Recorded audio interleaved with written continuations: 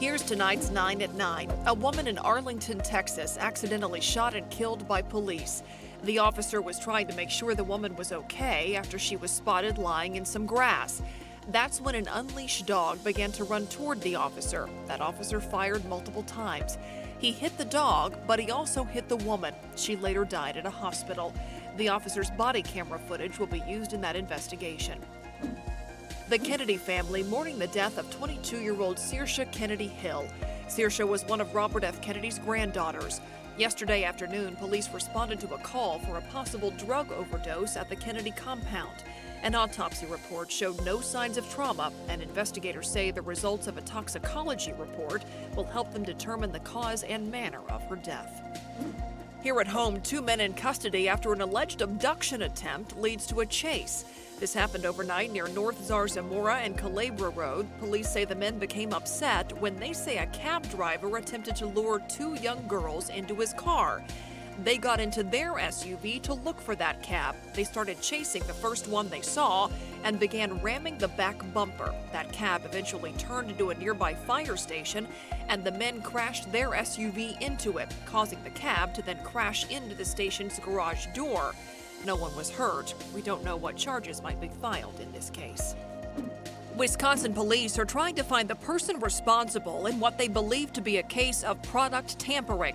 A woman says she began losing clumps of hair while using conditioner she bought at a Walmart. My hair just started falling out in clumps on the floor.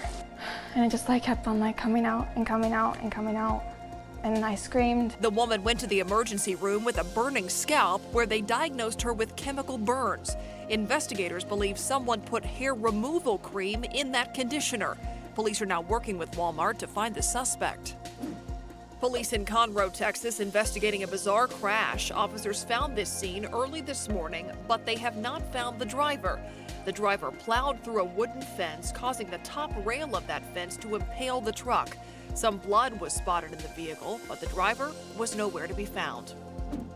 A Stone Oak area home that was up for sale goes up in flames this afternoon. I walked out front and it was just smoking really bad, and there was flames coming up all on the roof. It was pretty scary. No one was inside at the time. We still don't know what caused that fire. More than 6,000 people forced to evacuate a town in northern England due to a damaged reservoir threatening to collapse and submerge the area. The British military, environmental agencies, and firefighters from across the country are working to shore up the crumbling dam walls. Delta is making employees who know sign language easier to spot. They'll begin wearing sign language indicators on their uniforms in the fall. The goal is to make travel easier for everyone.